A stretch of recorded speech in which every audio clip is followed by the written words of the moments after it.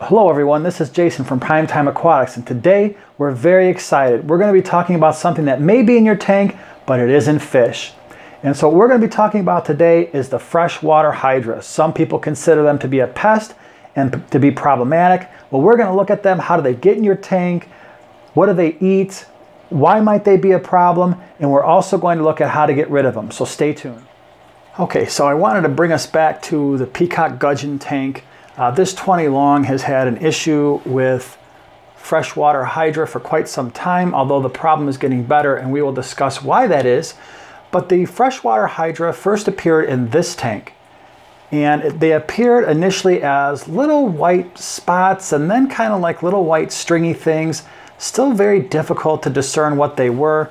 Luke was the first one to notice them, and at the time they kind of looked like maybe a little bit of biofilm. But let's go ahead, let's get in a little bit closer. And we can see now they're actually green in color, but at least for us, they started out white. And we're going to zoom in a little bit more, and look at that. You can start to see that it's definitely not algae. And if I can get the camera to focus, now we start to see, let's get in a little bit closer. You can see that they've got this long stalk, and then like right up in here towards the top. They've also got these tentacles that are hanging down, and that one right in the center is actually budding a brand new hydra. And so that's what's all over the glass, as we can see right now. That's actually really good right here. You can see with the darker background, you can see some of the tentacles hanging down, the fact that they are attached by what's known as a foot. And so what we're going to do, I actually was able to take some microscopic video. And so we're going to look at the hydra under a microscope, and I'm going to talk more about their anatomy, their physiology, what they are, and then we'll talk about what we do about them. Okay, so what you're looking at here is an up-close and personal picture of hydra. This is magnified using a compound light microscope at about 100 times. So these organisms belong to a phylum called the Cnidaria, and there's about 9,000 species. Most of them are saltwater. Just very few of them are actually freshwater. Mostly what they have in common is they have radial symmetry, which means that they're kind of cylindrical in the way they look. They also have sensory receptors on the outsides of their bodies, so they can kind of sense what's going on. And then what's kind of cool about them as well is, as a group, they have something called a gastrovascular cavity, which means they only have one opening in their body, and that is a mouth, but that also serves to get rid of waste products. Now, this particular organism that we're dealing with is in the class Hydrozoa, of which there are only a couple of species, and what they have in common is they have the specialized cells called cnidocytes, and they're on the outside of the cell, on the epidermis, or on the outside of the organism, on the epidermis, and what they do is they're involved in defense and feeding and attachment. Now, they have a specialized type of cnidocyte called a nematocyst, and this one in particular is involved in capturing prey and in defending itself. And you can see here right now this one is kind of contracting, and that's because it has a gastrovascular cavity, and the center part of the organism can kind of contract because it actually has a hydrostatic skeleton. So like people and fish, we've got bones. These things don't have any bones. What they have is the ability to regulate their water inside their bodies. And if they close their mouth and they bring in a lot of water, that can make them elongate. Where if they open their mouth and expel the water, that's what makes them contract so quickly. So for the most part, they only have a few main parts to their body. They've got a foot. What we're looking at here is part of the gastrovascular cavity, and then also you see the tentacles, and right in the center of those tentacles, that's where the mouth is. That's where that single opening is, which is pretty cool. Now, what makes them, and this is a little baby one that we see here, another thing that makes them interesting is that as a group, they exist in two main forms. What we're looking at here is the polyp form, and again, we see the foot on the far left-hand side. That's where it's attaching. And then we've got the gastrovascular cavity and the tentacles. That's the polyp. A lot of these organisms also have a medussal stage, which is a motile stage that allows them to swim around, and it's more of a reproductive feature. The organisms that we're looking at here, they don't have that. All right, they only have this polyp stage that we're looking at here. And so the way they reproduce, as we saw earlier on the surface of the glass in the fish tank, is they will have a little organism that kind of buds out from that, and they will continually reproduce that way. So this thing is the reason why it's a little bit of a pest is on the tentacle area that we're looking at, and in the body they have these nematocysts, and what they do is, think of them as almost like tiny little daggers. They can be used to capture prey like live baby brine shrimp or maybe smaller organisms, but they're also used in defense. And so if you've ever noticed in some of your fish tanks where you've got shrimp and the shrimp land on hydra, you'll notice that they jerk away very quickly. Or small fry, they may do the same, where they get close to the hydra and then they swim away very abruptly. And the reason for that is these organisms will, in a sense, stab what they think might be a potential predator. And here you can actually see one of the little hydra budding. Isn't he cute?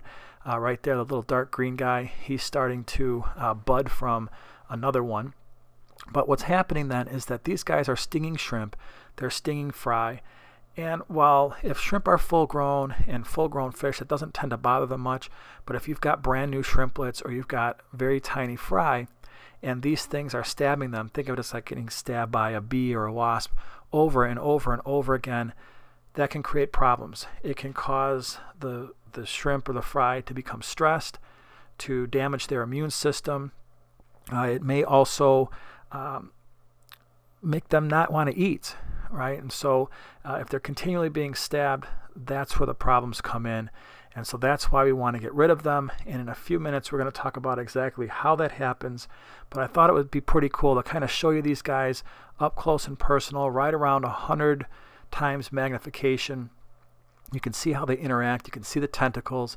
You can see how that foot attaches to a surface. And for the most part, when we're talking about a fish tank, they are going to release that foot, that little sticky end that you see there, and they can float to other parts of the fish tank and attach to substrate, attach to driftwood and plants. I've even seen them attached to the shells of ram's horn snails, which is kind of interesting. They'll attach to glass, and that's pretty much how they get around. So it's not like they're going to be swimming through the tank quickly or anything like that, but they can just release themselves and even kind of do like an inchworm thing across a substrate just to kind of get around. You can see again the contractions and the elongation, which is really interesting. And again, that's that hydrostatic skeleton that allows them to control how much water is being expelled, as you just saw there. And then as they take water in, that can kind of firm up their body and elongate them a little bit. But it's a really fascinating little organism. And now we're going to talk a little bit about, okay, what do we do with them? All right, everyone, so now that we know a little bit more about their anatomy, their physiology, what they eat, how they protect themselves, what do you do about them? So let's tell you what we've done in this tank and what we're doing in other tanks.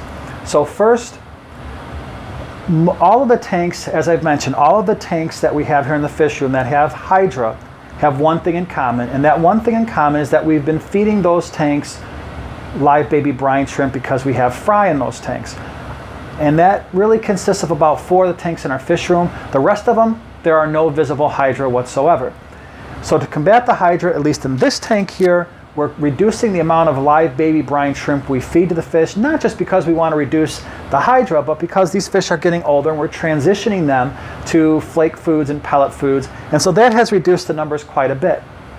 The other thing that you could do potentially is add in a fish that will eat the hydra. And so there are reports that sparkling gouramis and blue gouramis will eat hydra. I have not tried that here, but I have a good reason to believe that they would be successful in doing so. The problem is, and the problem that a lot of us face, is if we have hydra in a tank, it's usually for one of 2 reasons. One, we've got fry in the tank and we've been feeding live foods, so adding a larger gourami is not going to work because the fry are going to go bye-bye. And 2, maybe we're keeping shrimp in the tank, and so again, if we add a larger fish, all of our shrimplets will be gone, and so that isn't going to work. And so if you have the ability to add maybe a sparkling gourami, which don't get very big, or even a blue gourami, which do get a little larger, you could certainly go that route. The other thing you could do, and one of the things that we've done in this tank is it seems to be helping a little bit, is the common pond snail has been reported to eat hydra. I am finding that to be, they're not aggressively eating the hydra, but I do believe that they are consuming some of the hydra.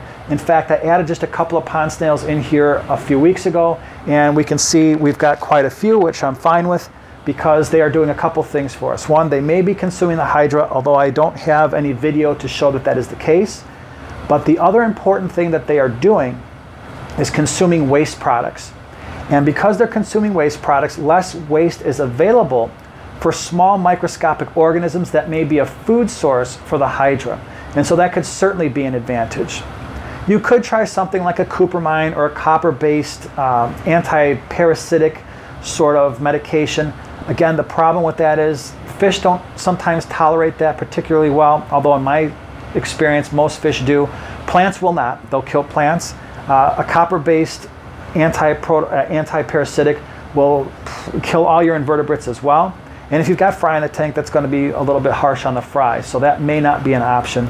So what we have found, a combination of adding snails, reducing the amount of live food that we feed, and instead feeding the flakes and the pellets, seems to be reducing the amount of hydra that we have.